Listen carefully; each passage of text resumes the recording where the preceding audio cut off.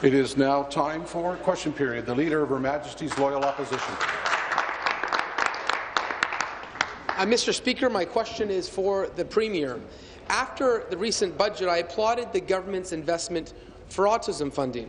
But just days before World Autism Day, this government announced their new plan. The result of a Toronto Star investigation reported on April 1st that families, I quote, were left devastated by the changes to the autism program. The government is kicking over 2,000 children off the IBI autism treatment waiting list. In exchange, the government offered a pittance of transitional funding to cover private therapy. Mr. Speaker, where does the Premier expect parents to find $50,000 to pay for this private treatment? Won't the Premier listen to the Toronto Star?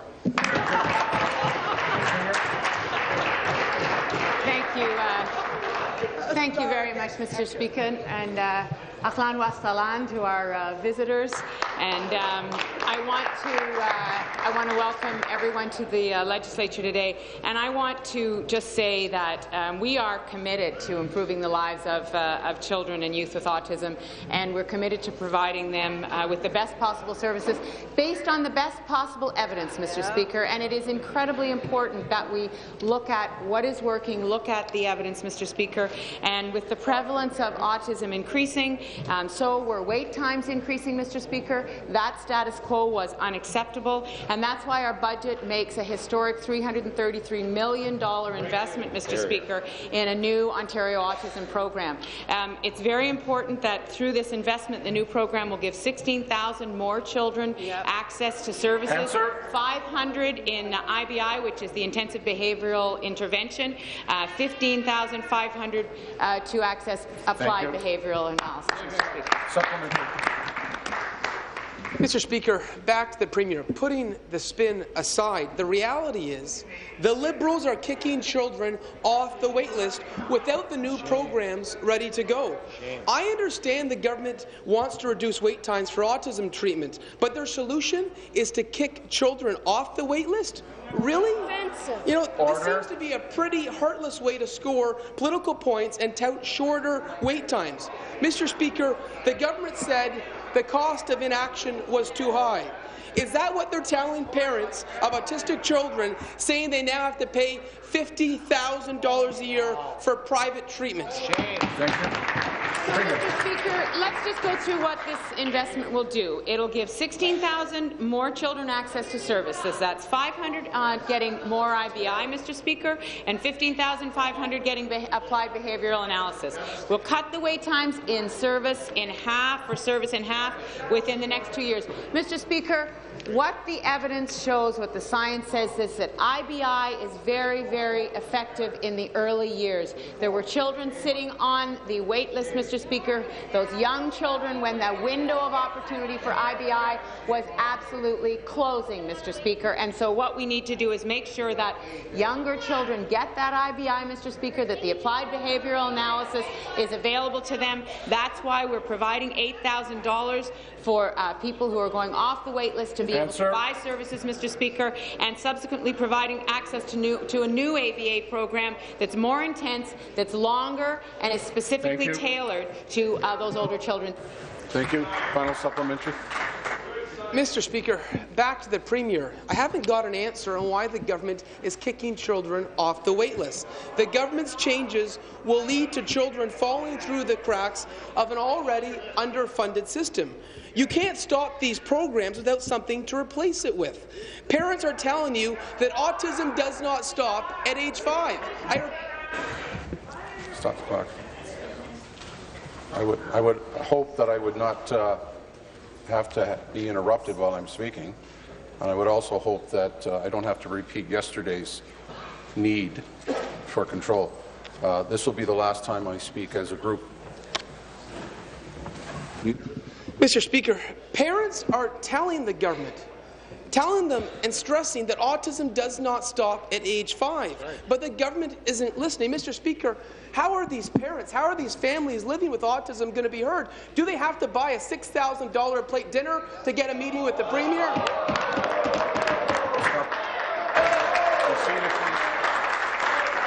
Be seated, please. Be seated, please. Stop. No, keep it up. Order.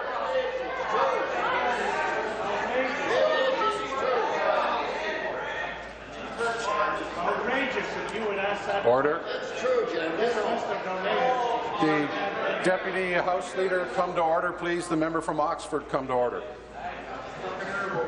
The member from Leeds, Grenville, come to order.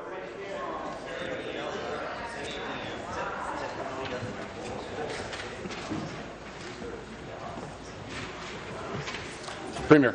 Children Youth Services. Sir, Children and Youth Services. Thank you, Speaker. And let me just say off the bat, Speaker, this government listens to families, this government listens to experts, and we listen to service providers. We did this before the announcement. We did it during. The member from Hamilton Mountain come to order. The member from Lambton, Kent Middlesex come to order. And if it continues, I'll ramp it up to warnings. Minister. Thank you, Speaker. And I continually meet with families who have children on the autism spectrum scale, and I hear from them all the time. I met with more yesterday.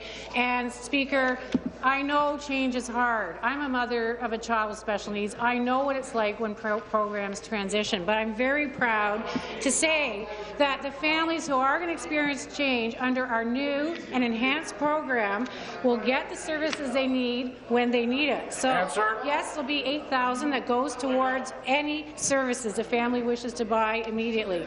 That will immediately move kids off the wait list, Speaker. It's 3 times more than what we provided under the old.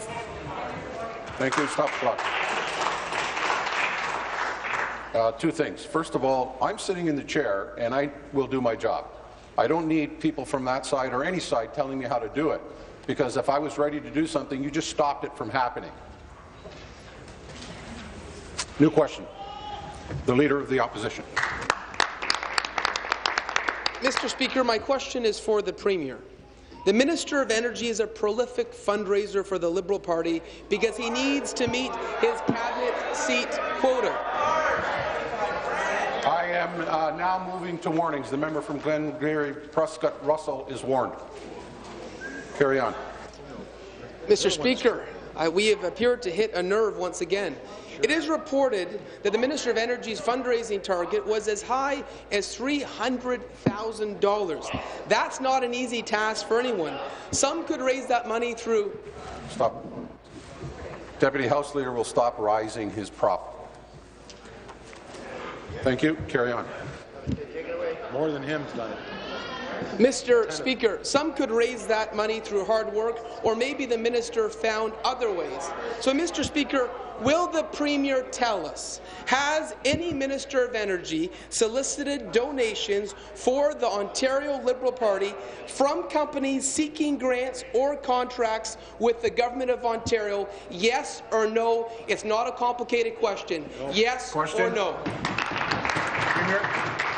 Mr. Speaker, I appreciate the question from the Leader of the Opposition. As he knows, as I've said, our government's already undertaken a number of initiatives to make elections more accountable, transparent. In 2007, we introduced third-party advertising rules for the first time. We introduced real-time disclosure, Mr. Speaker, for political donations.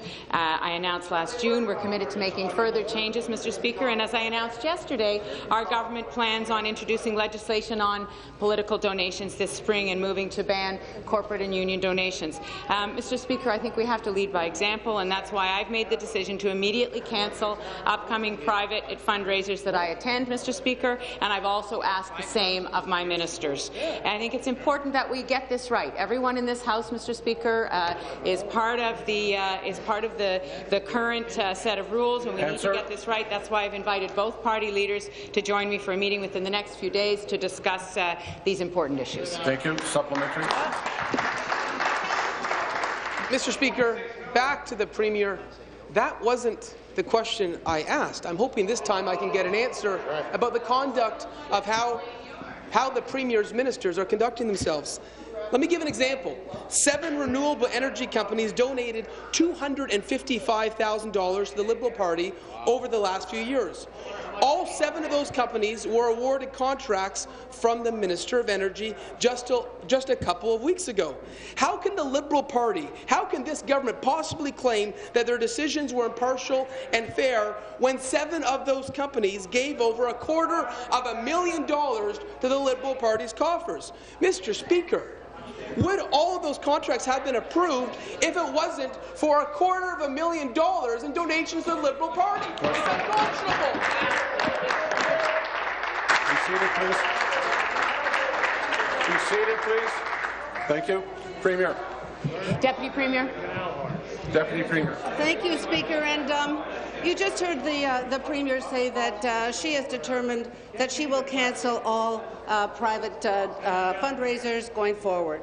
So I guess my question back is, I think if you look on your calendar on April the 19th, you will see that there's a scheduled $10,000 a plate dinner, exclusive dinner. I believe it's at the Albany Club. So let me ask the Leader of the Opposition, is he prepared to follow the Premier's lead and cancel all future fundraising events? You can take out your eraser and take out that April 19th event right now. Show the leadership. Thank you. Final supplementary. Not giving out contracts. Mr. Speaker, back to the Premier, and I'd appreciate if we don't deflect questions and I can get an answer to my question about the energy donations, about the donations to the Liberal Party that resulted in contracts. Not very good timing.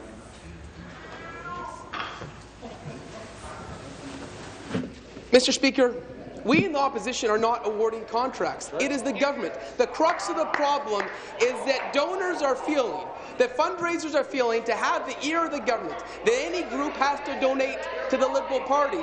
That is not how you conduct the business of the people of Ontario. That's not how you award contracts. Let me give another example of how this line has been completely blurred between the Liberal Party and the Government of Ontario.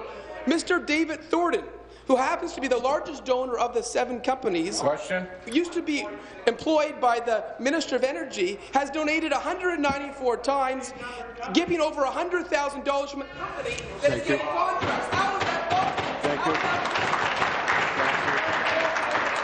Be seated, please.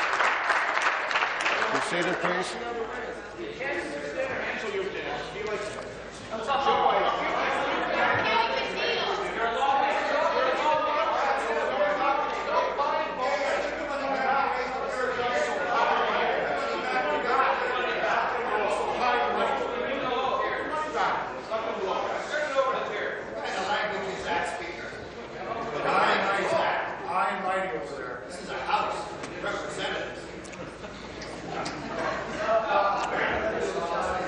I would wish that the member was very anxious to curve himself.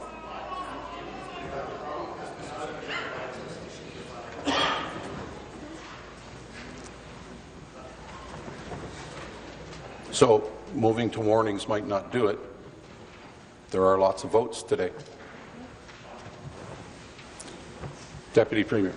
Well, thank you, Speaker. If the Leader of the Opposition is suggesting that he has never accepted donations from people or organizations who want them to oppose government policy, for example, the ORPP, I think I'd like to hear that coming from the Leader of the Opposition. And, Speaker, if he's not prepared to cancel the April the 19th fundraiser at Barbarians, $10,000 a plate for 10 executive types, Speaker, corporate types, I wonder what about May the 4th?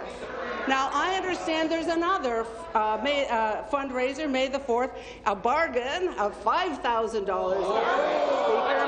at Barbarians. So, Speaker, whether it's the Albany Club event or the Barbarian Club event, I really ask the Leader of Opposition, if you really mean what you're saying, you will follow the Premier's lead and you will cancel your corporate fundraisers coming up.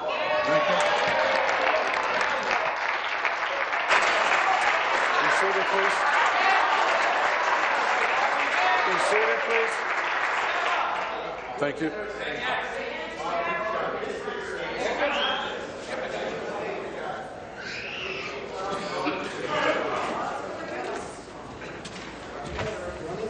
New question, the Leader of the Third Party. Thank you very much, Mr. Speaker. My question is for the Premier. Does the Premier believe that it should be one party, the Liberal Party, and one party leader, her, that should be responsible for making the rules that govern how all election campaigns are funded? Mr. Speaker, as I said yesterday, and I have said again this morning, I think that we do need to get this right, Mr. Speaker. I've invited both party leaders to join me to talk with their colleagues, to bring advice to us, Mr. Speaker, but we are going to bring legislation forward this spring, Mr. Speaker. We are going to move to ban corporate and union donations, and I look forward to the debate, the public debate that will ensue when that legislation is introduced, Mr. Speaker, and before that, I look forward to the input from the leaders of the opposition parties. Thank you. Supplementary. Ontarians deserve to have faith in the democratic process and in our shared political system, and I believe that the Premier putting herself in charge of making the rules that govern political campaigns is just wrong. Using the government's majority to force through changes on how our democracy is financed will only lead to more public cynicism, Speaker. That's why it's important to take the politics out of this process and put Ontario's non-partisan Chief Electoral Officer in charge. Will the Premier do the right thing and ask the Chief Electoral Officer to head up this process, Speaker? Mr. Speaker, I very much respect the advice of the Chief Electoral Officer, and the member opposite knows that there are recommendations that have come forward. We're looking at all of those, Mr. Speaker. But I think on the issues that we're discussing today, particularly the banning of corporate and union donations, I think that there is pretty widespread agreement that that's where we should go, Mr. Speaker. That's why we're going to introduce legislation this spring. I look forward to input from the opposition leaders, and I expect that the opposition leaders will talk with their colleagues and with other people and bring that advice. And of course, there will be a very broad public discussion once the legislation is introduced, Mr. Speaker. That's why we've moved the introduction of the date of the legislation up from the fall to the spring, so that we can have a good opportunity for the committee to talk to people around the province and have an opportunity to hear from people in every corner of the province, Mr. Speaker. Thank you. Final supplementary. Speaker, when people believe there is one level of access for wealthy donors and another level of access for ordinary Ontarians, it's bad for our democracy, Speaker, and it makes people cynical. When people see the same Premier who took advantage of those lax rules now in charge of drafting the new rules, they become even more cynical, Speaker. Will this Premier commit today to creating a process that is not led by her office and the Liberal political staffers, and instead is led by Elections Ontario, together with academia, civil society, business, labour, and all major political parties, Speaker?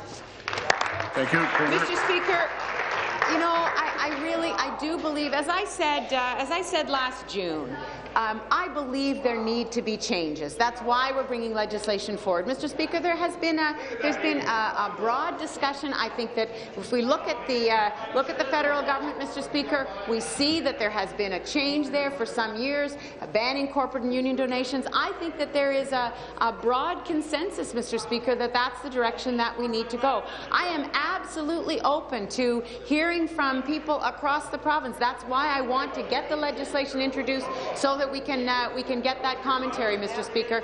And as the leader of the third party knows, we hear from people all the time. I talk to people all the time, Mr. Speaker, across the province. I listen to people, Mr. Speaker, and then we make decisions based on that input and based on what we believe is in the best interest of the people of the province. That's how we will move forward, Mr. Speaker, bringing legislation in the spring.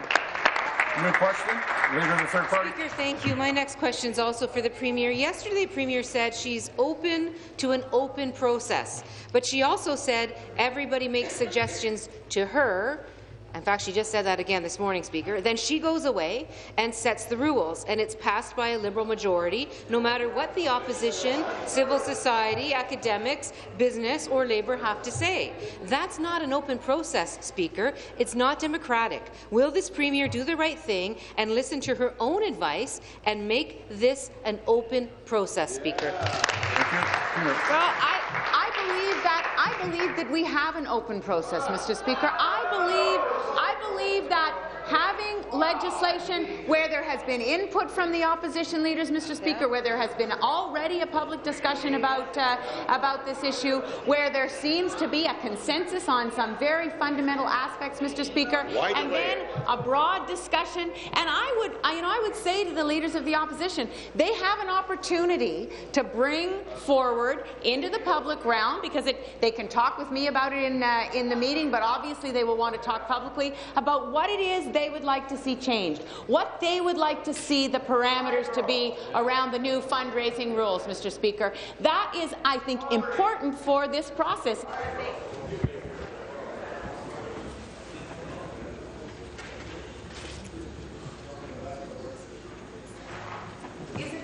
In a real way in this conversation, because there are no absolutes here, Mr. Speaker. The fundraising rules have been changed from generation to generation. Every party in this House has been in office and has contributed to the design of fundraising rules at one time or another. This is the next iteration. I look forward to their input, Mr. Speaker. Supplementary.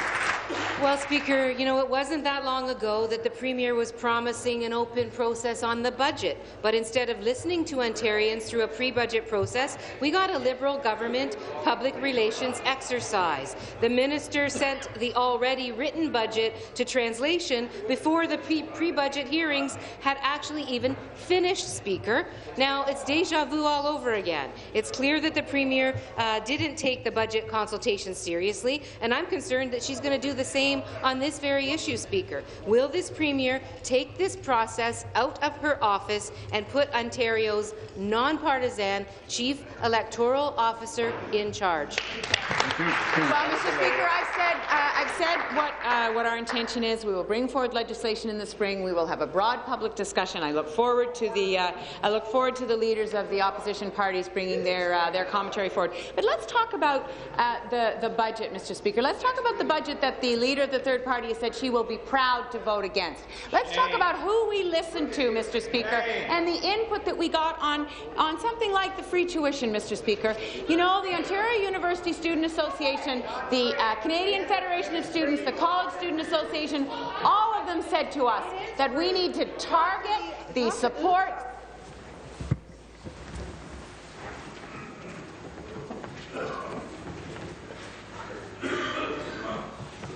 to target the student assistance supports for low and low-middle income families. That's exactly what we have done, Mr. Speaker. That input we heard over many months, Mr. Speaker, and it found its way into the budget. I'd like to talk about the environmentalists who have talked to us for years, Mr. Speaker, about cap and trade, about the system that is going to reduce greenhouse gas emissions.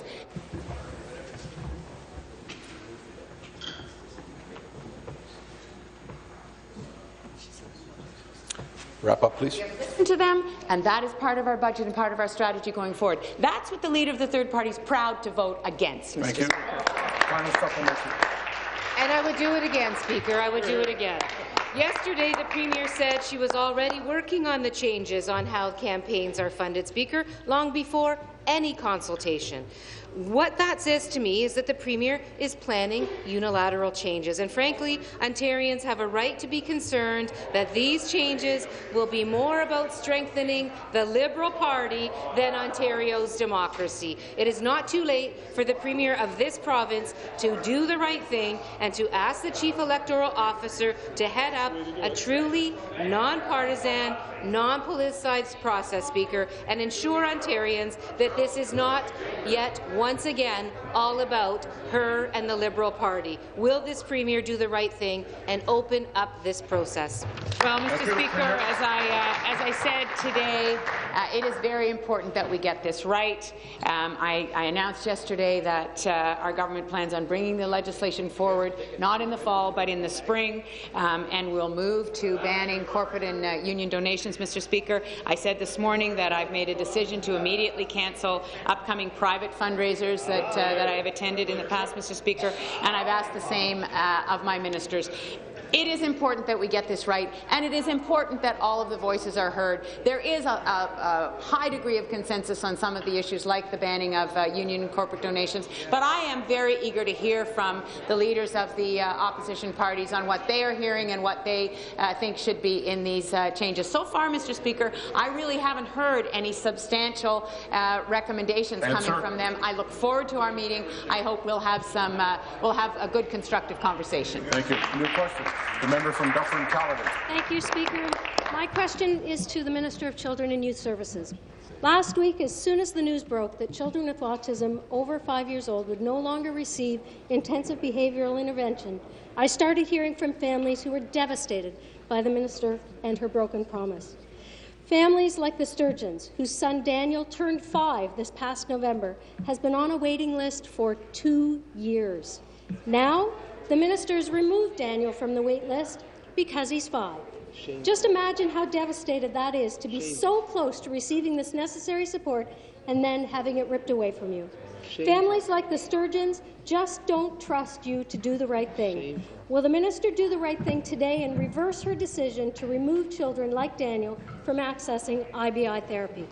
Thank you. Minister of Children and Youth Services. Well, Speaker, I think it's important to note that the $333 million is entirely for new services and programs for children. Let's not lose sight of that.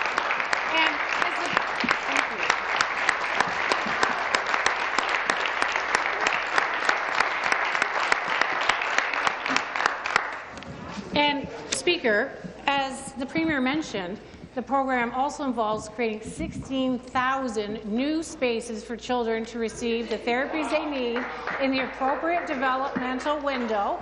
And as children over 5 transition off the IBI wait list, they will receive more services under the new integrated autism program.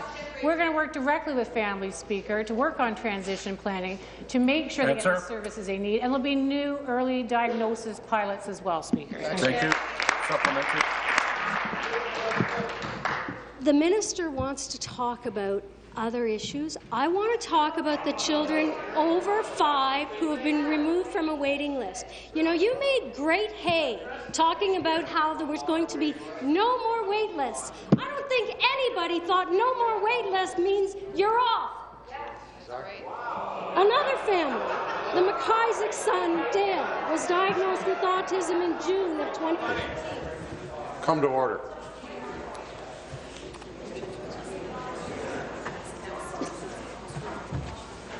Real families. It's not a laughing matter. Another family, the McIsaac's, their son Dale was diagnosed with autism in June 2013. Dale turned 6 on April 2nd.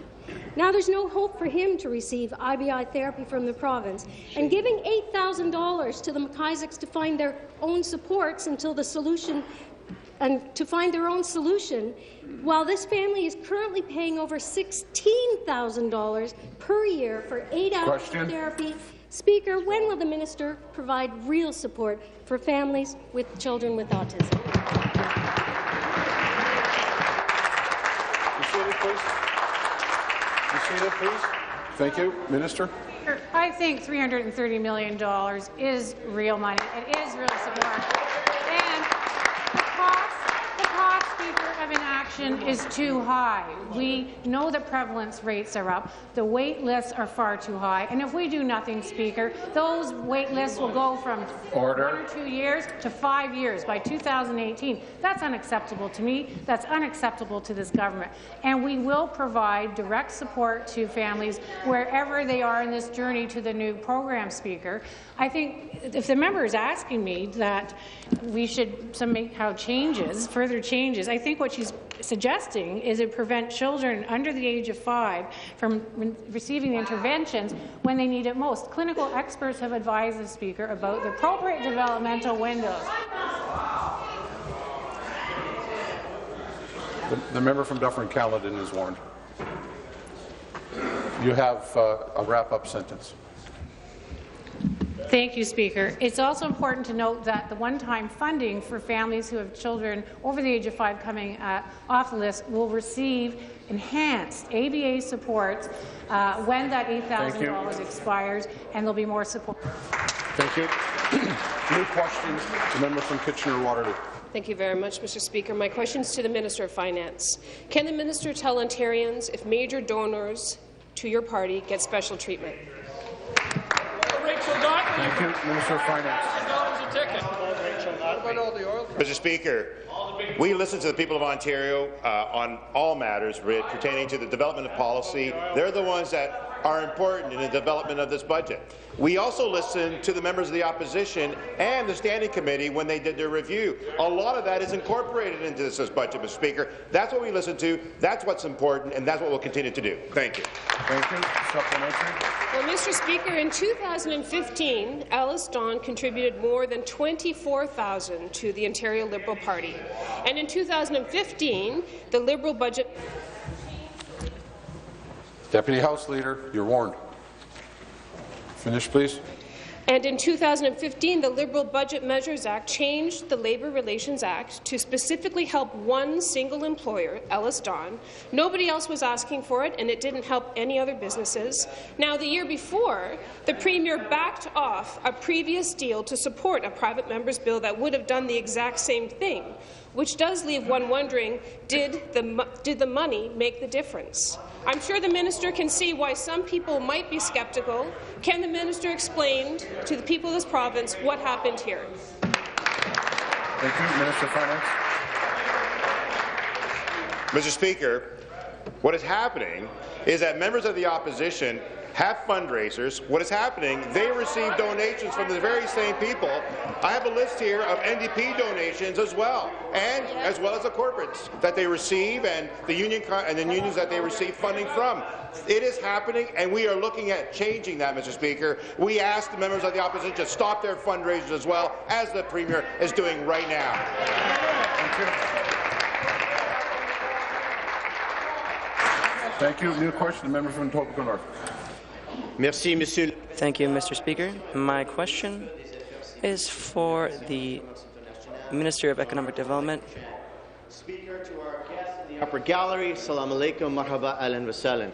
Speaker, I want to let the youngest of our visitors know that they no longer have to sleep under their beds here in Canada, as many continue to do, in order to avoid being bombed or shelled.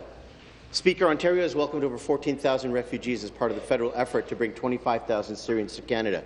I am humbled, honoured, grateful and proud of the province of Ontario under Premier Wynne, as well as Prime Minister Trudeau, for the open and genuine welcome extended to these newest of Canadians. In addition, we provided funding to support Lifeline's Syria's effort to help resettle refugees from the Syrian conflict in the GTA through private sponsorship. Speaker, would the minister describe for this House what Ontario is doing to support refugee resettlement in Ontario? Minister of Citizenship, Immigration and International Speaker, Trade. I want to thank the honourable member from Etobicoke North asking the question. Speaker, I also want to welcome the newcomers from the Syrian conflict to Ontario and to Canada. Speaker, they are one of us. At the same time, Speaker, I want to thank the great work done by a settlement services agency called COSTI. They have done great work, Speaker. Speaker, Ontario has supported and continues to support refugees and other vulnerable people from all over the world. That's why last year we announced $8.5 million to support the travel, arrival, settlement and integration of refugees in Ontario. We also committed $2 million for international aid. Speaker, Ontario has allocated over $6 million to enhance sponsorship support and resettlement services in targeted communities. Speaker, we are proud of the work that we have done so far. Thank you. Thank you. Supplementary. Speaker, as an MPP and MD, I was disheartened and disturbed when the former Harper government cut healthcare services for refugees in Canada, who, as you will know, are some of the most vulnerable people on the planet. In fact, it is a matter of public record that the Leader of the Opposition, in an earlier incarnation, voted to cut federal refugee healthcare. professionals saw the suffering caused by these unilateral cuts, and even the Supreme Court of Canada called the cuts cruel and unusual. And your question on government policy is? Our government speaker reinstated access to these essential health care services for refugee claimants through the Ontario Temporary Health Program. And Ontario has always been a place that stands up for people fleeing from war, famine and persecution. Would the minister please inform this chamber about our government's health care for refugees and new Canadians here in Ontario? Thank you. Minister. Minister of Health and Long-Term Care. Thank you, Mr. Speaker. Long-term care. Thank you, Mr. Speaker. I'd also like to welcome our guests here today. Ahlan wa sahlan, assalamu alaikum, marhaban bikum fi Canada.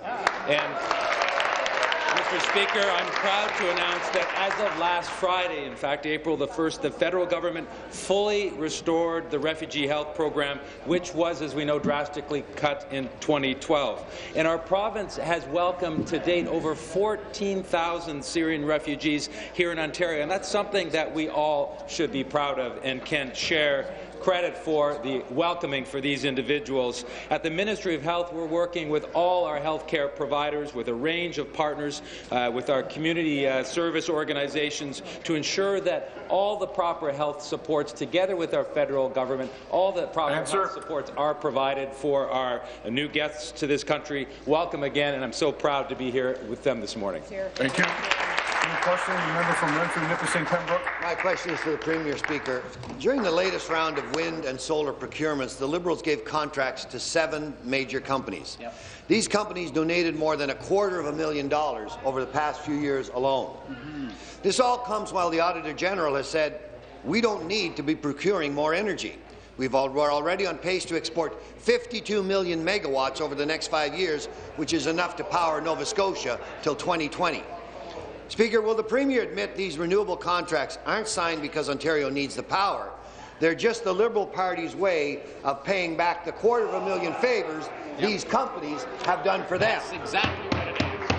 Minister of Economic Development, Employment and Infrastructure. Minister of Economic Development and Infrastructure. Mr. Speaker, to be frank, I thought the member opposite was better than that. The innuendo in that question, Mr. Speaker, is absolutely inappropriate. When I think about it, I mean, we could send the same thing back to them, and we won't, because we're going to be above that, Mr. Speaker. This process has a fairness commissioner involved in it that oversees every one of these contracts. It is completely unfettered when it comes to any kind of politicization of these types of contracts. Mr. Speaker, they're administered through a process, and they're done through the Independent Electricity Systems Operator. The member's been a critic for energy. He knows that. That's an unfair innuendo, and I think the member should be embarrassed by even making that allegation. Thank you. Supplementary. I don't think it's an innuendo. I think it's a fact. Back to the Premier.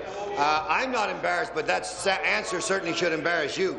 The Premier can deflect from the real reasons these unnecessary contracts are being signed, but we all know she's just paying it forward. After all, her Minister of Energy.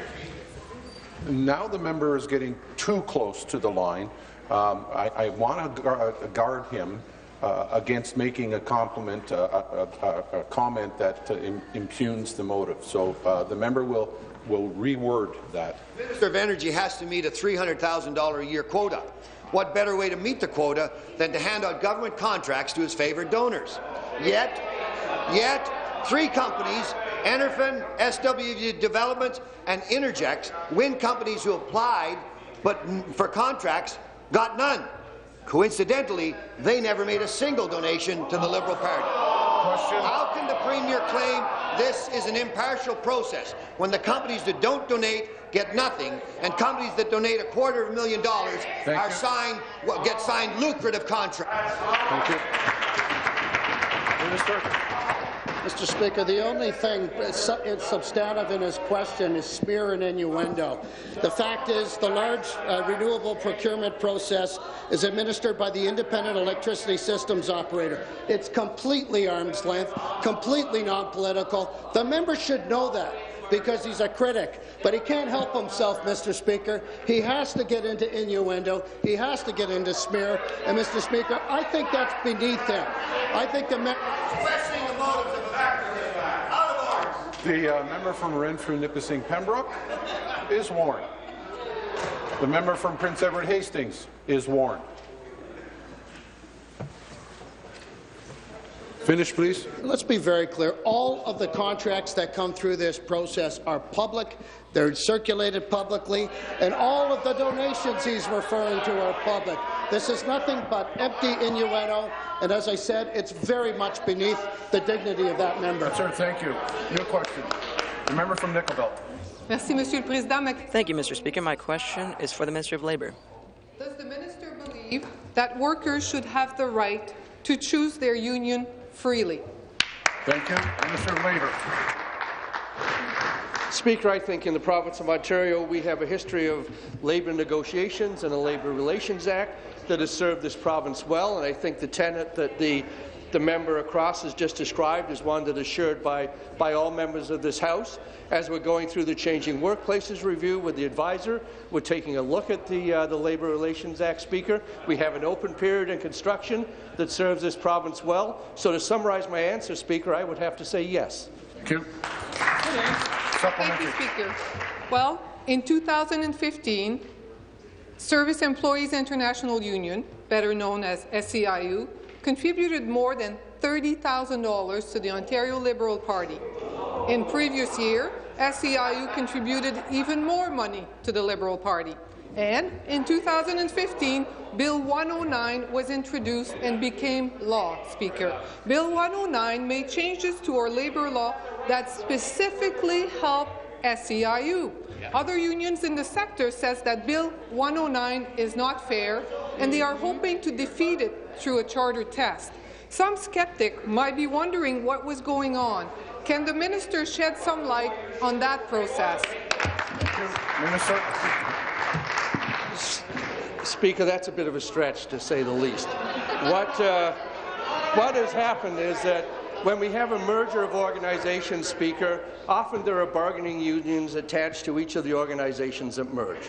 What happened is that some members of the labour movement came forward and said, is there a better way of doing this? Is there an easier way of doing this that doesn't cause as much strife and unrest as that transition is taking place for the implementation of a first contract, Speaker? Some members of organized labour were on this side of the bill, other members of organized labour on that side of the bill, Speaker. We listened to both. We introduced legislation into this House. We're still listening to both parties as to ascertaining what number of people should apply in the regulation that follows from this, Speaker. This is a perfect example of government listening to organizations that bring good ideas before it, having the proper debate in this House, and bringing forward strong legislation, Speaker. The member from Beaches East York. Well, thank you, Speaker. My question today is for the Minister of Government and Consumer Services. And, Speaker, you'll be pleased to know it has nothing to do with the $1.6 million that the Leader of the Opposition raised from his corporate friends in his leadership campaign. So, Speaker, the 2016 Ontario budget commits our government to many programs that will make life easier for all Ontarians. And I know that Service Ontario will play an important role in this by making frontline services easier to access, more reliable and more affordable. And while many people prefer having one-on-one person-to-person contacts and transactions, it's essential that our government evolves with technology to provide good online services. So this budget announced that it will enhance customer experience in Services Ontario. So, Speaker, would the minister please share with this House and my constituents of Beaches East York and my mother, who's here on her birthday today in the West Gallery, his plans to improve delivery of government services for Ontario? Thank you. Minister of Government and Consumer Services. Thank you, Speaker. I'll start by wishing the member from Beaches East York's mother a very happy birthday. I also want to thank for the question. I'm pleased with the progress we're making through Service Ontario to continue to modernize services that Ontarians count on. As the budget emphasized, Service Ontario is transforming and improving service delivery by increasing access to a wide range of services. In the past 4 years, customer interactions at retail contact centres have increased by 8.6% and 4.1% in the last year alone, bringing it to 49 million transactions. This creates need for us to match the growing demand at our 300 retail centres by increasing online availability. That's why we're working to develop an online renewal option for health cards in Ontario. We're also planning to align how Ontarians change their address for both health cards and driver's licenses. Speaker, I'm pleased with the progress we're making, and I'll have more to say in the supplementary. Supplementary. Well, thank you, Speaker, and thank you to the Minister. We know he's doing tremendous hard work in the Ministry to improve services. And we expect modern service delivery, and our government has shown this leadership. So working with customers and stakeholders to provide more service online has been a priority. This allows Ontarians to spend less time in lineups and more time with their loved ones. Businesses also expect that government services will be delivered efficiently and reliably, and they appreciate the convenience of online services provided by Service Ontario. So I understand, Minister, that these steps are being taken while we are also ensuring the new services are fiscally responsible and they will protect an individual's private information. So, Speaker, would the Minister please update the House on the many steps that his ministry has taken to increase access to online services for Ontarians while ensuring their privacy? Thank you. Thank you. Minister. Thank you, Speaker, and again to the member from Beaches East York. Thank you for the question. As the member mentioned, the Service Ontario commitments that we've made as part of the budget were part of an extensive, ongoing effort to improve access to convenient, safe, and secure online services. Service Ontario completes 10.5 million online transactions every year, offering more than 40 services online, such as driver's license renewals, license plate sticker renewals, newborn registrations, address changes, vehicle information packages, and of course, birth certificates. Parents can now register their child's birth and apply for a social insurance number, a certificate, and other benefits in the 4-in-1 package. And in 2013, we became the first province in the country to provide drivers with an online renewal service. With the rapid expansion of these programs, we're constantly monitoring security measures as well. With the use of our 24/7 Security Operations Centre, we're ensuring that the sensitive information of Ontarians is securely protected, and I look forward to building on the progress that we're making, Speaker. Thank you. Question. The member from Nipissing. Thank you, and good morning, Speaker. My question is for the Minister of Finance. Yesterday, the Minister gave a vague answer to my question about dealings he and his office had with stakeholders when it comes to political donations and access. Based on the Minister's comments last week and the Premier's new agenda, I can see why he was squirming, Speaker. Last week's Globe and Mail headline stated, "Sousa defends secret fundraiser as part of the democratic process." Now he's been called out publicly, and his tune is suddenly different. My question is, where in the Minister's mandate letter does it state that part of his job requirement is to raise $500,000 a year for the Liberal Party? Wow. Thank you. Minister. Mr. Speaker, my mandate letter is very, very public, and the work I do is very public. In fact, it's written in a document that expresses the values and the priorities of Ontarians, of all stripes and of all ages, and, Mr. Speaker, of all levels, be it in corporate, be it in academics, be it in hospitals, be it children, be it unions, be it corporates, be it professionals.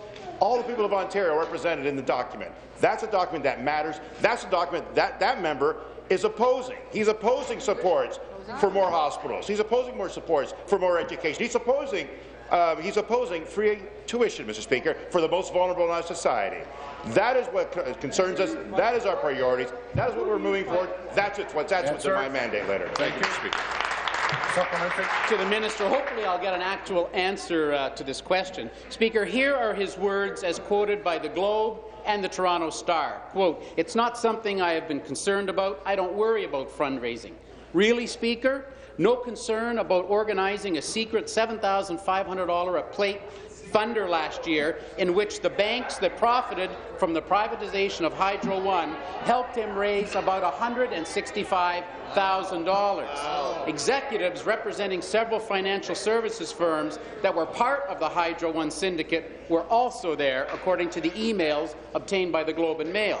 Speaker, is the minister really going to stand there and insist that cabinet access hasn't been sold through the Ministry of Finance office? Wow!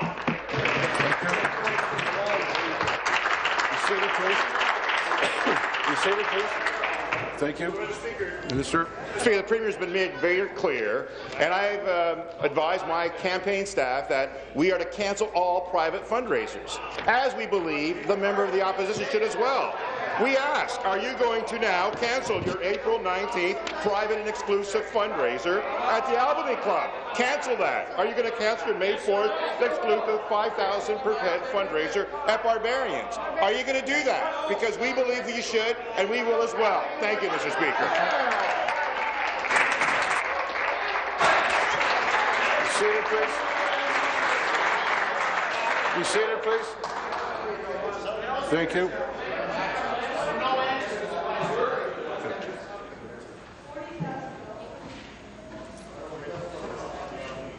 You won't know when I'm going to strike.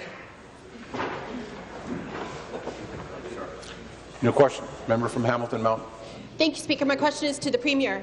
Last week, the government announced that it was reducing the wait list for autism treatment by kicking children 5 years and older off the list. Families and kids who have been languishing on wait lists for years because of this government's inaction and misplaced priorities are now being told that they will never access the service that they have been waiting so long for.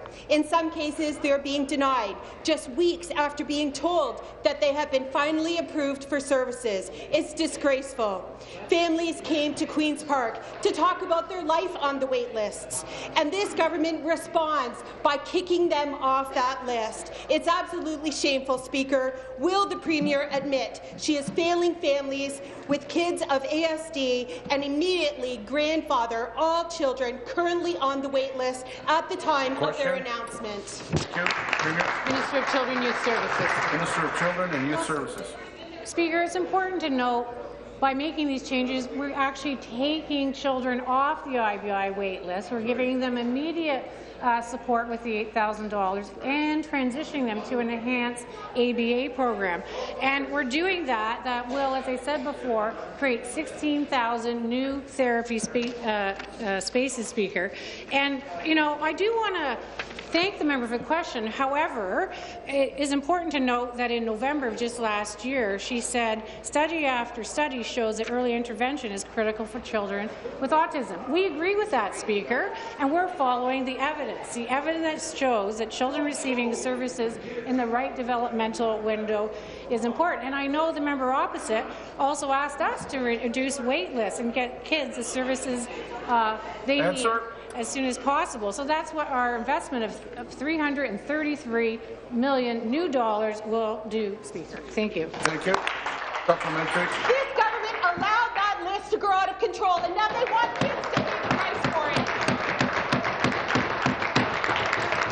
Speaker, more than 8,000 parents have signed an online petition begging this government to reverse its decision. My office has received literally hundreds of emails from families who are completely devastated by the news. I'm going to send over the many letters that I have received to the Premier and to the Minister. If the Minister thinks that she is doing the right thing, she should respond personally to each family. Parents who were told weeks ago that their kids were ideal candidates all of a sudden are being kicked off the list. Will the Premier explain to families of kids with ASD why she doesn't think their kids deserve access to life-changing treatment? Be seated, please. Be seated, please. Be seated, please. Thank you. Minister. Thank you, Speaker. And I have been talking with families, Speaker, and I understand that change and transition can be difficult. But as far as I'm concerned, as the Ontario Minister of Children and Youth Services, the cost of doing nothing is far too high. We've been investing heavily, $190,000 a year in autism, but the prevalence rates are higher, Speaker. The $190 million a year, thank you, and the wait lists are high, so we need to address that. And Speaker, if the opposition doesn't want to hear from me about this, let's let's hear from what the experts say. So the Executive Director for Autism Ontario said families raising children with autism have been waiting a long time for this announcement. Providing early, evidence-based intervention when it matters most will set children with autism on the best path forward. Let's hear from the regional autism providers of Ontario. They said we're very excited about what this historic investment means for children and youth. With families who experience autism, more families will receive the right service at the right time. Thank you. And there's others. New question, the member from Barrie. Thank you, Mr. Speaker. My question is to the Minister of Agriculture, Food and Rural Affairs. Minister, this side of the House is very proud of agriculture's contribution to Ontario's economy, generating over 781,000 jobs and over $35 billion in GDP each and every year. Wow. Ontarians also know that when they buy local food, they help to create jobs and economic growth in communities all across this province. In my riding of Barrie, we benefit from several agri-food businesses that are innovating and attracting a growing clientele. Could the minister please...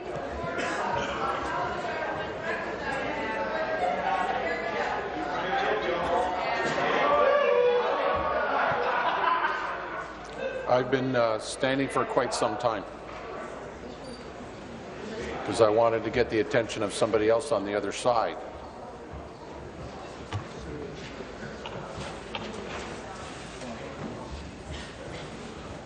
I believe the minister has heard the question, but you can have one sentence to wrap up, please. Could the minister please inform the House on how the government recognizes the work that is being carried out by food producers and processors to innovate and compete both locally and globally? Thank you. Minister of Agriculture, Food and Rural Affairs. Excellent question. Thank you very much, Mr. Speaker. And I want to thank the member from Barrie for a question this morning. And I do know in the Barrie area that she's a champion of the farmers in that area. Somebody's got it. Mr. Speaker, as we all know, Ontario's agri-food sector is among the most innovative in the world. That's why in 2006 we announced the launch of the Premier's Award for Agri-Food Innovation to help foster innovation in Ontario's agriculture and food sector. To date, more than 475 award-winning initiatives have been recognized by our government. These innovative projects are boosting the agri-food sector by adding value added to existing products, helping to create jobs and contribute to economic growth. Award recipients are eligible to receive prizes from $5,000 to $75,000, grants that can go towards further investment in their agri-food businesses. Thank you. Supplementary. Thank you, Mr. Speaker, and thank you to the Minister for that answer. I'm glad to see that our province is celebrating the agri-food sector's job creation and economic growth potential. In 2014, I had the opportunity to hand an award to Berry Hill Farms, which started a trial to freeze and sell surplus asparagus spears. Businesses and individuals like these are contributing to the Premier's Growth Challenge for the agri-food sector to double its growth rate and create 120,000 jobs by the year 2020. Wow. I have no doubts that the individuals and businesses in my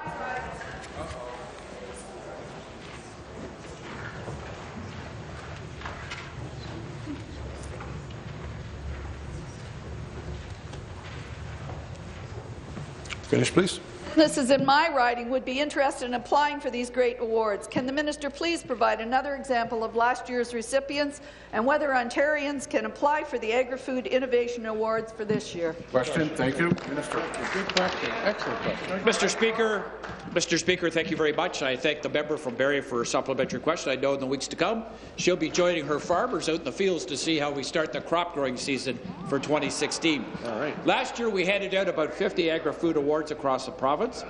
Last November, the Premier joined me in recognizing the top award winner, the Rangrogenin family in Simcoe County, who created their own training program to provide 9 students with the skills they needed for the operations of VJ Meats, whose products can be purchased at Longo's and other retail operations across the province of Ontario.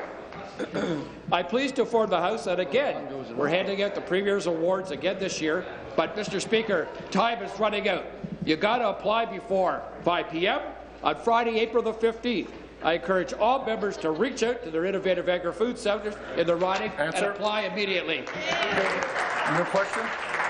Member from Huron Bruce. Thank you very much, Mr. Speaker. My question question is to the Finance Minister. Speaker, the Liberals were caught 4 years ago using the Drive Clean program to rake in massive multi-million-dollar profits.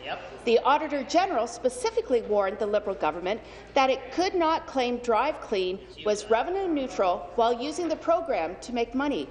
But that's exactly what the Liberals did, Speaker.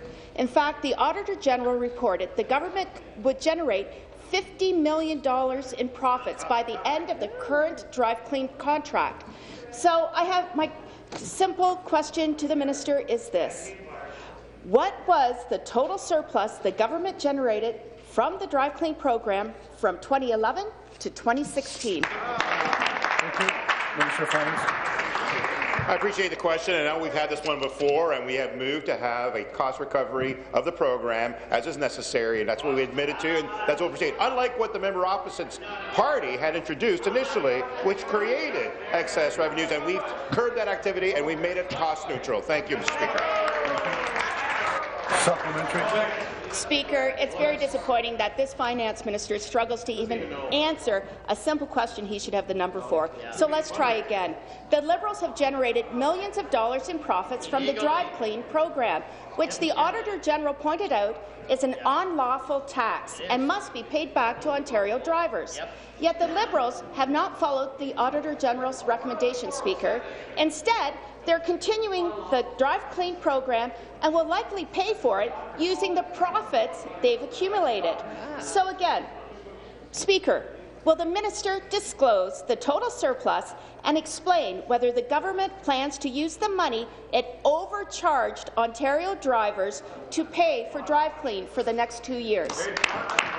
Minister of Environment, Mr. Speaker. Minister of the Environment and Climate Change. Mr. Speaker, as the member may know, there is actually going to be no charges for the Drive Clean program because in the budget we eliminated it. So I don't. Only, Mr. Speaker, only the Conservatives could see the elimination of a fee as somehow costing people something, but their math has never been that good, Mr. Speaker. Second, you know, it's interesting. This is a very successful program. I get lobbied by businesses and people in.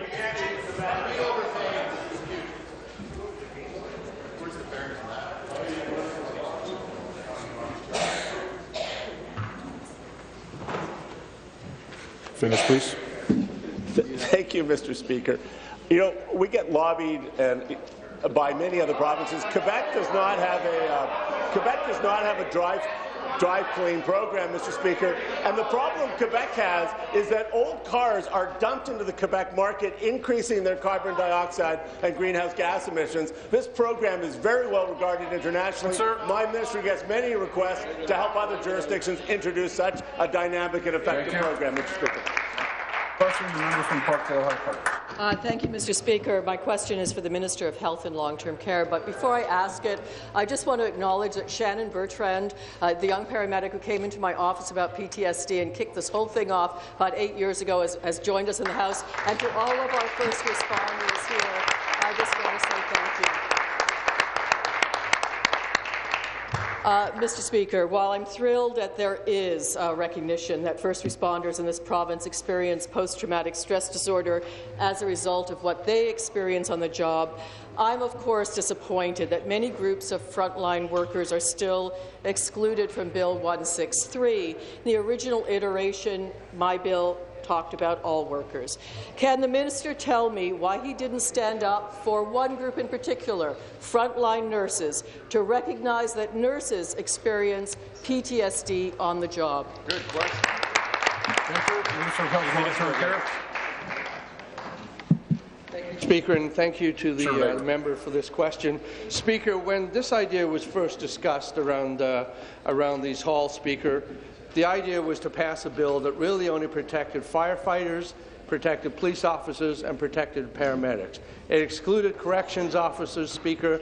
It excluded dispatchers. It excluded First Nations people. What we did, Speaker, is we went through an exhaustive exercise with these groups. We consulted. We talked to people that were coming to speak to us from the associations, many of whom who are represented here today. They told us to move ahead. that this had taken far too long. It was time to take those steps forward. Speaker, in corrections, we've included nurses. We've looked at our first responders who are twice as likely to get PTSD as anybody else in this province, Speaker, and we've moved ahead to include them. That's what the people in the audience have asked us to do, is to pass this bill, Speaker. That's exactly what I hope we do in about 5 minutes from now. The Associate Minister of Finance on a point of order. Thank you, Speaker.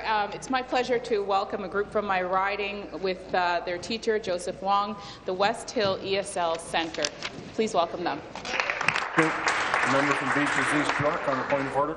Thank you, Speaker. My mother wasn't in the House when we had introductions earlier. I'd like to wish her happy birthday today. We're going to go have lunch in the legislature. Dawn Potts, welcome to Queen's Park.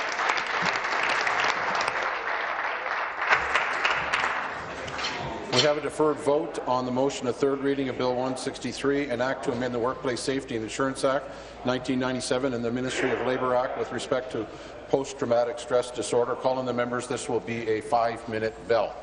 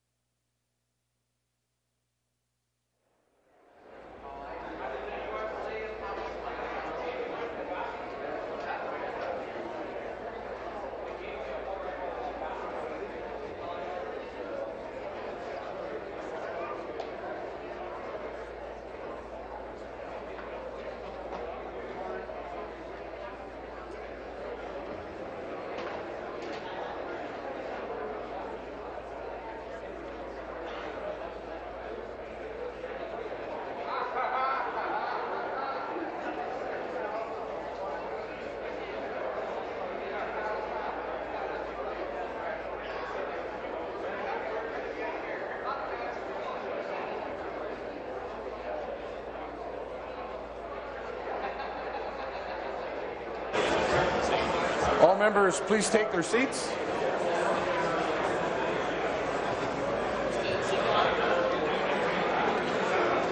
All members, please take your seats.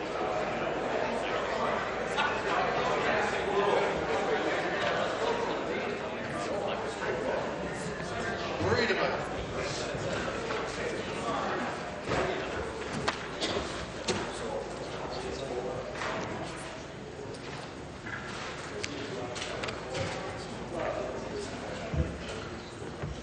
She's struggling. On April the 5th, 2016, Mr. Flynn moved third reading of Bill 163, an act to amend the Workplace Safety and Insurance Act 1997 and the Ministry of Labour Act with respect to post-traumatic stress disorder. All those in favour, please rise one at a time. Be recognized by the clerk. Mr. Nackley. Mr. Bradley. Madame Mayor. Madame Mayor. Mr. Sousa. Mr. Sousa. Ms. Wynne. Ms. Wynne. Ms. Matthews. Ms. Matthews. Mr. Hoskins. Mr. Hoskins. Ms. Sandals. Ms. Sandals. Mr. Duguid. Mr. Duguid. Ms. McCharles. Ms. McCharles. Mr. Quinter. Mr. Quinter. Mr. Cole. Mr. Cole. Mr. Takar. Mr. Takar. Mr. Berardinetti. Mr. Berardinetti. Mr. Delaney. Mr. Delaney. Mr. Dillon. Mr. Dillon. Mr. Orzetti. Mr. Orzetti. Mr. McMeekin. Mr. McMeekin. Mr. Murray. Mr. Murray. Mr. Chan. Mr. Chan. Mr. Moridi. Mr. Moridi. Mr. Coteau. Mr. Coteau. Mr. Leal. Mr. Leal. Madame Lalonde. Madame Lalonde. Quadri. Mr. Quadri. Ms. Albanese. Ms. Albanese. Mr. Dixon. Mr. Dixon. Ms. Mangat. Ms. Mangat. Mr. Crack. Mr. Crack. Ms. Wong. Ms. Wong. Ms. Hunter. Ms. Hunter. Mr. Sergio. Mr. Sergio. Mr. Morrow. Mr. Morrow. Ms. Jassic. Ms. Jassic. Mr. Del Duca. Mr. Del Duca. Ms. Domerla. Ms. Domerla. Mr. Fraser. Mr. Fraser. Mr. Baker. Mr. Baker. Mr. Ballard. Mr. Ballard. Mr. Dong. Mr. Dong. Ms. Hogarth. Ms. Hogarth. Ms. Koala. Ms. Koala. Ms. Molly. Ms. Molly. Mrs. Martin. Mrs. Martin. Mrs. McGarry. Mrs. McGarry. Ms. McMahon. Ms. McMahon. Mr. Milchin. Mr. Milchin. Ms. Naidu Harris. Ms. Naidu Harris. Mr. Potts. Mr. Potts. Mr. Rinaldi. Mr. Rinaldi. Ms. Verneal. Ms. Verneal.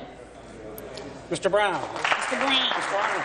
Mr. Arnold. Mr. Hardeman. Mr. Hardeman. Mr. Wilson. Mr. Wilson. Ms. Jones. Ms. Jones. Mr. Clark. Mr. Clark. Mr. Fideli. Mr. Fideli. Mr. Yakubuski. Mr. Yakubuski. Mr. Hillier. Mr. Hillier. Mr. McNaughton. Mr. McNaughton. Ms. Scott. Ms. Scott. Ms. Thompson. Ms. Thompson. Mr. Barrett. Mr. Barrett. Mrs. Monroe. Mrs. Monroe. Mr. Urick. Mr. Urick. Mr. Hudak. Mr. Hudak. Mr. McLaren. Mr. McLaren. Mr. Bailey. Mr. Bailey. Mr. Walker. Mr. Walker. Mr. Smith. Mr. Smith. Mr. Harris. Mr. Harris. Ms. Marteau. Ms. Marteau. Mr. McDonnell. Mr. McDonnell. Mr. Pettipies. Mr. Pettipies. Mr. Coe. Mr. Coe.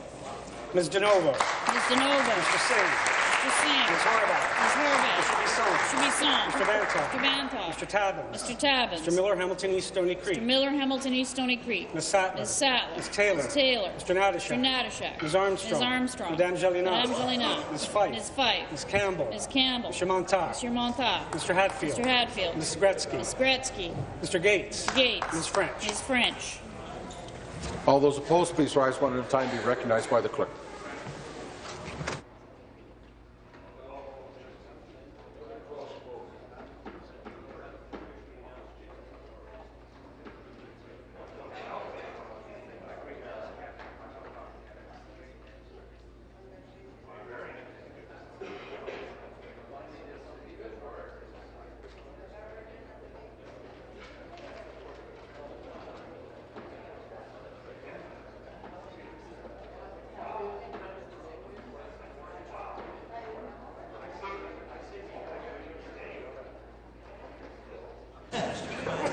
The ayes are 96, the nays are 0. The ayes being 96 and the nays being 0, I declare the motion carried. Third reading of the bill. Close the election. Close the bill. Be it resolved that the bill be now passed and be entitled as in the motion.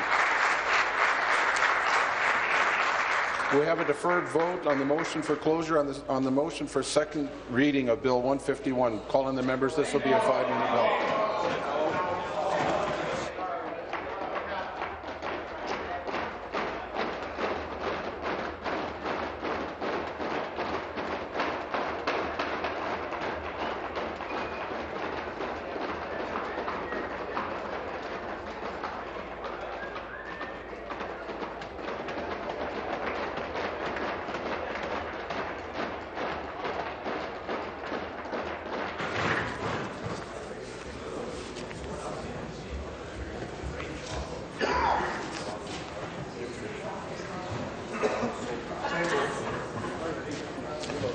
On February 16, 2016, Mr. Murray moved second reading of Bill 151, an act to enact the Resource Recovery and Circular Economy Act 2015 and the Waste Diversion Transition Act 2015, and to repeal the Waste Diversion Act 2002. Mr. Fraser has moved that the question be now put. All those in favour of Mr. Fraser's motion, please rise one at a time and be recognized by the clerk. Mr. Fraser. Mr. Fraser. Mr. Naqvi. Mr. Naqvi. Mr. Bradley. Mr. Bradley. Ms. Souza. Mr. Souza. Madame Mayor. Madame Mayor. Ms. Wynne. Ms. Wynne. Ms. Matthews. Ms. Matthews. Mr. Hoskins. Mr. Hoskins. Ms. Sandals. Ms. Sandals. Mr. Duguid. Mr. Duguid. Ms. McCharles. Ms. McCharles. Mr. Quinter. Mr. Quinter. Mr. Cole. Mr. Cole. Mr. Takar. Mr. Takar. Mr. Berardinetti. Mr. Berardinetti. Mr. Delaney. Mr. Delaney. Mr. Dillon. Mr. Dillon. Mr. Orzetti. Mr. Orzetti. Mr. McMeekin. Mr. McMeekin. Mr. Murray. Mr. Murray. Mr. Chan. Mr. Chan. Mr. Moridi. Mr. Moridi. Mr. Coteau. Mr. Coteau. Mr. Leal. Mr. Leal. Mr. Flynn. Mr. Flynn. Madame Lalonde. Madame Lalonde. Mr. Quadri. Mr. Quadri. Ms. Albanese. Ms. Albanese. Mr. Dixon. Mr. Dixon. Ms. Manga. Ms. Manga. Mr. Pratt. Mr. Pratt. Ms. Wong. Ms. Wong. Ms. Hunter. Ms. Hunter. Mr. Sergio. Mr. Sergio. Mr. Morrow. Mr. Morrow. Ms. Jassic. Ms. Jassic. Mr. Del Duca. Mr. Del Duca. Ms. Domerla. Ms. Domerla. Mr. Baker. Mr. Baker. Mr. Ballard. Mr. Ballard. Mr. Dong. Mr. Dong. Ms. Hogarth. Ms. Hogarth. Ms. Koala. Ms. Koala. Ms. Molly. Ms. Molly. Mrs. Martin. Mrs. Martin. Mrs. McGarry. Mrs. McGarry. Ms. McMahon. Ms. McMahon. Mr. Milton. Mr. Milton. Ms. Naidu-Harris. Ms. Naidu-Harris. Mr. Potts. Mr. Potts. Mr. Rinaldi. Mr. Rinaldi. Ms. Verneal. Ms. Verneal. All those opposed, please rise one at a time and be recognized by the clerk. Mr. Arnold. Mr. Arnold. Mr. Hardeman. Mr. Hardeman. Mr. Wilson. Mr. Wilson. Ms. Jones. Ms. Jones. Mr. Brown. Mr. Brown. Mr. Clark. Mr. Clark. Mr. Fidelli. Mr. Fidelli. Mr. Yakubuski. Mr. Yakubuski. Mr. Hillier. Mr. Hillier. Mr. McNaught. Mr. McNaught. Ms. Scott. Ms. Scott. Ms. Thompson. Ms. Thompson. Mr. Barrett. Mr. Barrett. Mrs. Monroe. Mrs. Monroe. Mr. Urick. Mr. Urick. Mr. Hudak. Mr. Hudak. Mr. McLaren. Mr. McLaren. Mr. Bailey. Mr. Bailey. Mr. Walker. Mr. Walker. Mr. Smith. Mr. Smith. Mr. Harris. Mr. Harris. Ms. Marteau. Ms. Marteau. Mr. McDonnell. Mr. McDonnell. Mr. Pettipies. Mr. Pettipies. Mr. Coe. Mr. Coe. Mr. Bisson. Mr. Bisson. Mr. Singh. Mr. Singh. Ms. Horvath. Ms. Horvath. Mr. Vanthof. Mr. Vanthof. Ms. DeNovo. Ms. DeNovo. Mr. Tabbins. Mr. Tabbins. Mr. Miller, Hamilton East, Stony Creek. Mr. Miller, Hamilton East, Stony Creek. Ms. Sattler. Ms. Sattler. Ms. Taylor. Ms. Taylor. Mr. Natashak. Mr. Natashak. Ms. Armstrong. Ms. Armstrong. Madame Jelena. Madame Jelena. Ms. Fife. Ms. Fife. Ms. Campbell. Ms. Campbell. Mr. Montag. Mr. Montag. Mr. Hatfield. Mr. Hatfield. Ms. Gretzky. Ms. Gretzky. Mr. Gates. Mr. Gates. Ms. French. Ms. French.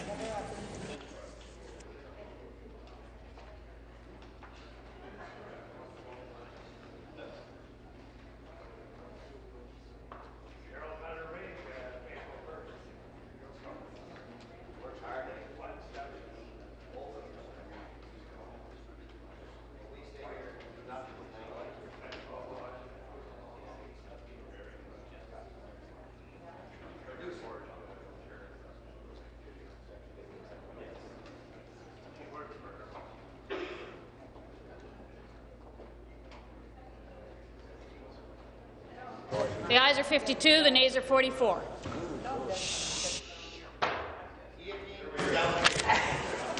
The ayes being 52 and the nays being 44, I declare the motion carried. Mr. Murray has moved second reading of Bill 151, an act to enact the Resource Recovery and Circular Economy Act 2015 and the Waste Diversion Transition Act 2015, and to repeal the Waste Diversion Act 2002. Is it the pleasure of the House the motion carry? I heard a no. All those in favour say aye. Aye. All those opposed say nay. Nay. In my opinion, the ayes have it. Calling the members, this will be a 5-minute bell.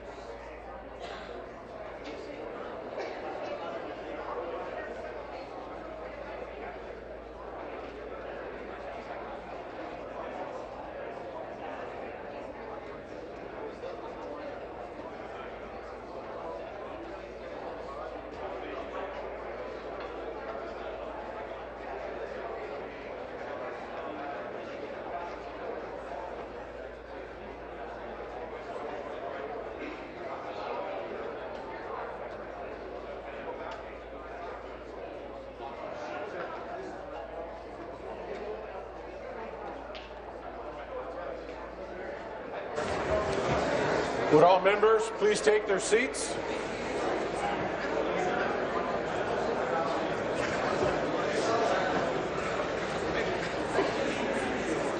All members, please take your seats.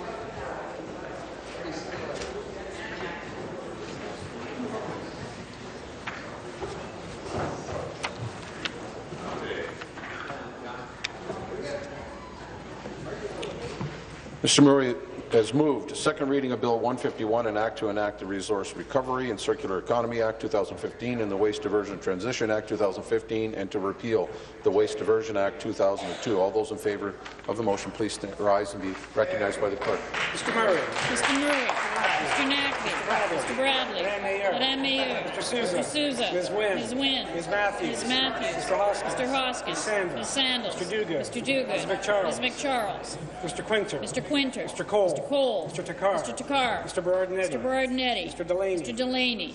Mr. Dillon. Mr. Dillon. Mr. Orzetti. Mr. Orzetti. Mr. McMeekin. Mr. McMeekin. Mr. Chan. Mr. Chan. Mr. Moridi. Mr. Moridi. Mr. Coteau. Mr. Coteau. Mr. Leal. Mr. Leal. Mr. Flynn. Mr. Flynn. Madame Lalonde. Madame Lalonde. Mr. Quadri. Mr. Quadri. Ms. Albanese. Ms. Albanese. Mr. Dixon. Mr. Dixon. Ms. Manga. Ms. Manga. Mr. Crack. Mr. Crack. Ms. Wong. Ms. Wong. Ms. Hunter. Ms. Hunter. Mr. Sergio. Mr. Sergio. Mr. Morrow. Mr. Morrow. Ms. Jassic. Ms. Jassic. Mr. Del Duca. Mr. Del Duca. Ms. Domerla. Ms. Domerla. Mr. Fraser. Mr. Fraser. Mr. Baker. Mr. Baker. Mr. Ballard. Mr. Ballard. Mr. Dong. Mr. Dong. Ms. Hogarth. Ms. Hogarth. Ms. Koala. Ms. Koala. Ms. Molly. Ms. Molly. Mrs. Martin. Mrs. Martin. Mrs. McGarry. Mrs. McGarry. Ms. McMahon. Ms. McMahon. Mr. Milchin. Mr. Milchin. Ms. Naidu Harris. Ms. Naidu Harris. Mr. Potts. Mr. Potts. Mr. Rinaldi. Mr. Rinaldi. Ms. Verneal. Ms. Verneal. Ms. Thompson. Ms. Thompson. Mr. Arnott. Mr. Arnott. Mr. Hardiman. Mr. Hardiman. Mr. Wilson. Mr. Wilson. Ms. Jones. Ms. Jones. Mr. Brown. Mr. Brown. Mr. Clark. Mr. Clark. Mr. Fideli. Mr. Fideli. Mr. Yakubuski. Mr. Yakubuski. Mr. McNaughton. Mr. McNaughton. Ms. Scott. Ms. Scott. Mr. Barrett. Mr. Barrett. Mrs. Monroe. Mr. Monroe. Mr. Urick. Mr. Urick. Mr. Hudak. Mr. Hudak. Mr. McLaren. Mr. McLaren. Mr. Bailey. Mr. Bailey. Mr. Walker. Mr. Walker. Mr. Smith. Mr. Smith. Mr. Harris. Mr. Harris. Ms. Marteau. Ms. Marteau. Mr. McDonnell. Mr. McDonnell. Mr. Pettipies. Mr. Pettipies. Mr. Coe. Mr. Coe. Mr. Tabbins. Mr. Tabbins. Mr. Singh. Mr. Singh. Ms. Horvath. Ms. Horvath. Mr. Bisson. Mr. Bisson. Mr. Vantoff. Mr. Vantoff. Mr. Miller Hamilton East Stony Mr. Creek. Miller, Hamilton East Stony Creek. Ms. Sattler. Ms. Sattler. Ms. Taylor. Ms. Taylor. Mr. Natashak. Mr. Natashak. Ms. Armstrong. Ms. Armstrong. Madame Jalina. Madame Jalina. Ms. Fife. Ms. Fife. Ms. Campbell. Ms. Campbell. Mr. Montauk. Mr. Montauk. Mr. Hatfield. Mr. Hatfield. Ms. Gretzky. Ms. Gretzky. Mr. Gates. Mr. Gates. Ms. French. Ms. French. All those opposed, please rise one at a time and be recognized by the clerk.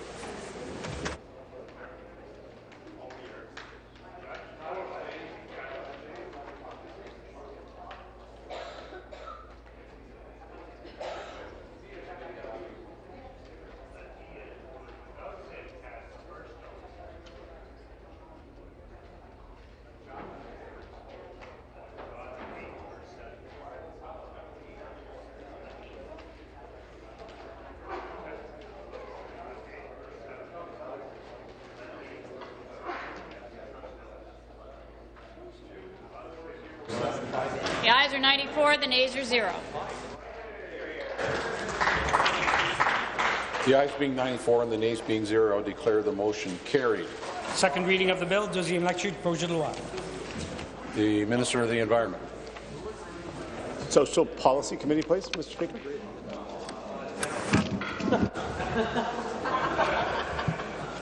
So ordered. There are no deferred votes. This House stands recessed until 3 p.m. this afternoon.